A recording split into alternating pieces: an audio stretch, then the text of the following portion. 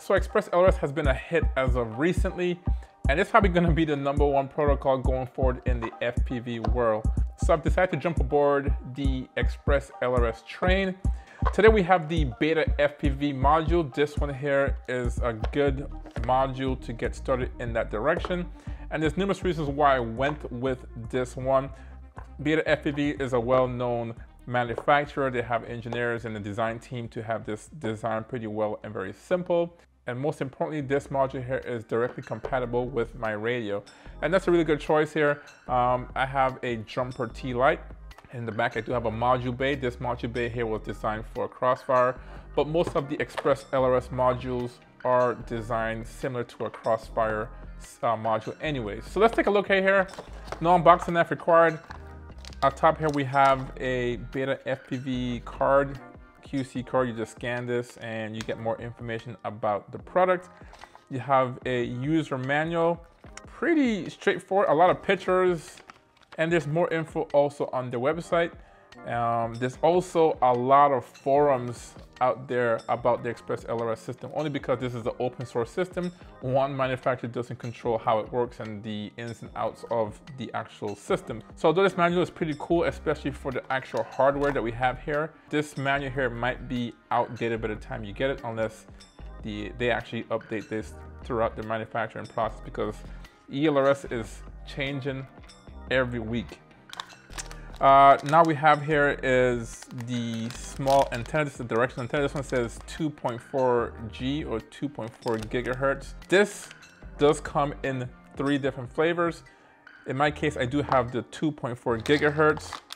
It also comes in a 915, which is specifically designed for long range transmission with a little bit higher latency. And then you also have the 868, which is made for the European region.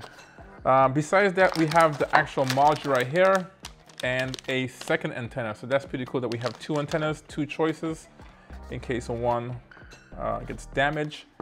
This one here more looks like a traditional SMA antenna, like a linear antenna, and I'm sure it probably has a lower range or a shorter range just because it's omnidirectional. All right, guys, so I have the 2.4 gigahertz. Those seem to be the most popular since most guys don't fly kilometers or miles and miles away with the drone. If you're doing some long range flying, you might want to go with the 915 megahertz version. Let's take a look at this right here. Obviously, it's a transparent package here. So it's white. I don't know why they went with the white color, but most of BETAFPV's controllers have white in there, so it's understandable why they went with white. They could have gone with numerous colors, but I've seen most radios on the market is usually a dark gray or a black color, so it would have been cool if it was black to just kind of blend in with this, but it is what it is. It's not a bad thing. Now we have this protective cap here for the antenna. We just screwed it on, no big deal there. Looks like you have some kind of a heat sink, which is good. So this thing doesn't overheat. Now, as I said, ExpressLRS is a open source project, so you have other manufacturers doing the same thing here with different designs. This is a Nano version. Well, this is the only version that they make actually, and they make an adapter so you can put this into bigger bays and larger radios. But my point is they went with a heat sink, which is almost like a passive cooling. Some other manufacturers have gone with a fan in here, and that's the active cooling. It might be better for cooling, probably better for higher power outputs, but at the same time that will lead to more power draw on your actual radio. Now this is a jumper T-Lite, pretty good radio, but there's already battery or power issues with this radio, so this is another reason why I went with something like this, which won't draw too much power. Now talking about power, this module here supports up to 500 milliwatts, which is pretty good. That may seem like a small number, especially considering some other protocols like say Crossfire can go up to 1 watt or 2 watts actually. But what you have to understand is the protocol ExpressLRS, it does provide a really good connection for the power output. So in a sense, you can have probably a 250 milliwatt output, which is equivalent to something like a 1 watt output on a Crossfire. So this is the ExpressLRS system here by BETAFPV. They seem to be, in my opinion, as of right now, the leader in this system. Not only are they designing parts for the ExpressLRS system, they're actually making drones with the option for ExpressLRS receivers in them. So if you're gonna buy a drone, a buy and fly drone, you can just click on the drop-down menu, and you have the option for an ExpressLRS receiver. In fact, they're going further to the point now where they're making flight controllers with ExpressLRS built into it. So really good for tiny whoops, small whoops, and for larger drones alike. So if that trend does continue, that would be a really cool option, guys. As far as the specs, I'm looking at some of the specs here on the screen. The packet refresh rate, meaning how often do you get the packets from your radio to your receiver. And that varies, especially if you get the 915 versus the 2.4 gigahertz. Now the 915, you get 200 hertz, which is not bad.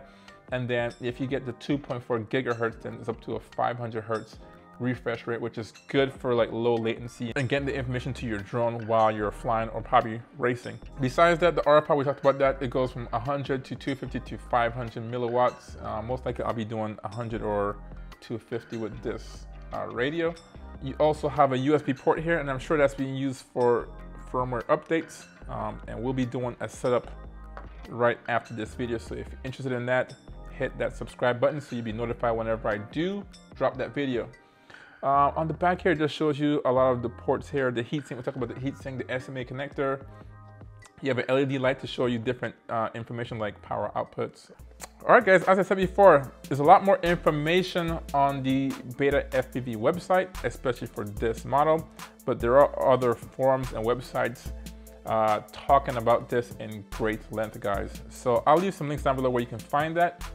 In the meantime, if you're interested about this ExpressLRS system and how to set this up, I'll be making a video right now how to set this whole thing up, not only with this radio here, but also the receiver as well, and how to install those, how to hardwire those, and how to bind it and configure the whole system, guys. So if you're interested in that, hit that subscribe button. You'll be notified whenever I do drop that video.